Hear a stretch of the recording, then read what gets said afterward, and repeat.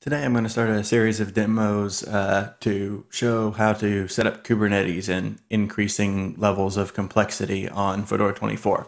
So today I'm going to do a demo just doing an all-in-one Kubernetes install without TLS on a single node, and show that it doesn't take very long at all to get that setup working. So in order to show you that there's no hand waviness going on, I'm going to start a VM here from scratch. So I haven't done anything ahead of time. So we'll just call this master and start that. And then assign it a floating IP. All right. And that should be up soon.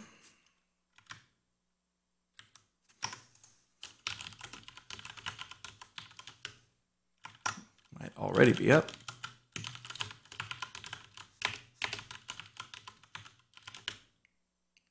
All right, so there we go. We got a brand new Fedora 24 cloud install. So the first thing we're going to do is install Kubernetes and etcd. And let me check on this, but I'm pretty sure that Kubernetes package installs both the master and node packages as soon as the metadata syncs here.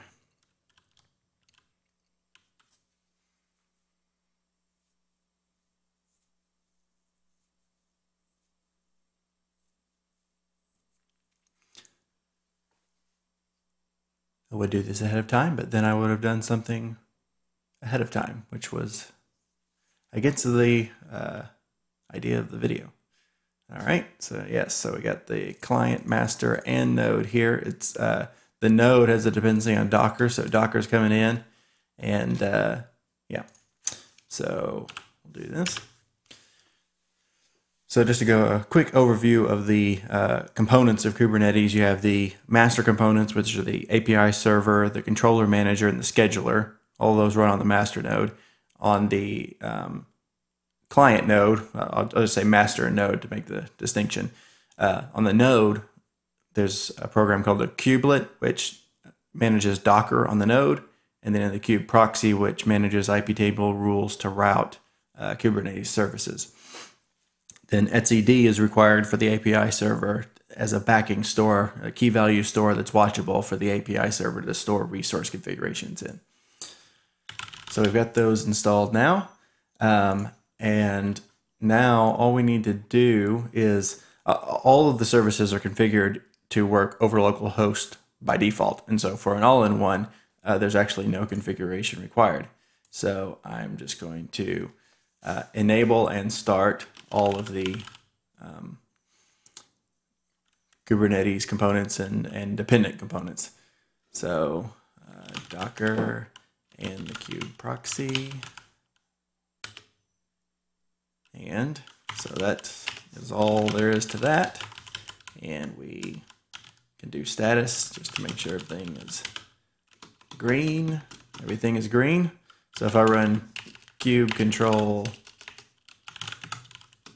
get nodes, we see that localhost is listed as a node because we're running our master and node on the same machine. And if we want to, we can even spin up a pod. So we got, let's create a Fedora pod. YAML. And I've got this all written so I don't have to make all the typos and YAML files here. But basically I'm going to create a pod called demo. It's going to pull down the Fedora 24 image and just go to sleep for forever. And I'll do a kube control exec into it to show that it's running, and that'll be pretty much the end of it. So we'll just create that pod with kube control create file Fedora. Oh, there is one thing that I forgot to change here. So let's go into the one Kubernetes file that we need to change, and that's the API server. Here, because we don't have TLS set up, the ServiceAccount admission controller requires that. So just take that out of the list, and we are going to system control restart kube-api server. All right, and then we'll try that create again. There we go. And if we do a kube control get pods and watch. We can see that the demo pod is currently in container creating state. That means that Docker is currently pulling the Fedora 24 image down from the Docker hub. And as soon as it does that, it will execute the container, and the pod will be in running state. And that should happen soon, hopefully. Yes. All right. So then we got kube-control exec, and we can execute into that pod. Basically, the master connects to the kubelet and lets us do controls. And this works for even if your container is not on the local node, as it is in this case.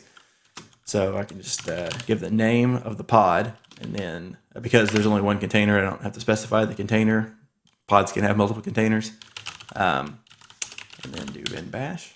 And here we are. We're inside the container. So that's all that's required to get Kubernetes running in an all-in-one configuration on Fedora 24.